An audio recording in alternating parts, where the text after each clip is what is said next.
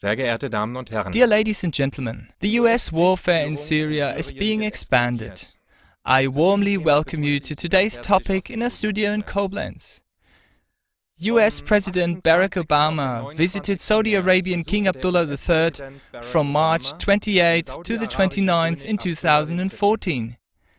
David Ignatius, a columnist for the Washington Post, who has strong connections with high-level CIA officials, reported on the topics being discussed by the two heads of state as follows.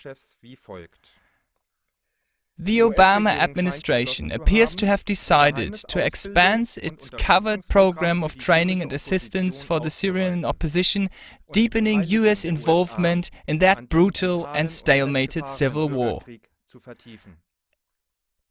Among others, part of the implementation entails doubling the number of the FSA rebels who are trained in the camps in Saudi Arabia, Qatar and Jordan.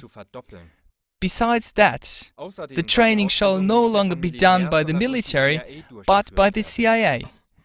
Additionally, the USA wants to use police and border patrols in the cities that have been conquered by the FSA, the Free Syrian Army.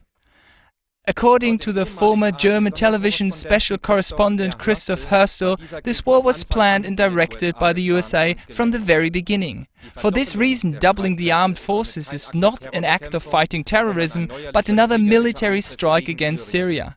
This is supported by a quote from the Middle East expert Peter Scholler-Thur. The entire Western politics is characterized by hypocrisy. Dear ladies and gentlemen, please help to bring this hypocrisy to light and distribute this broadcast. Join us again tomorrow when we welcome you to Klar TV. Thank you very much. This was Koblenz.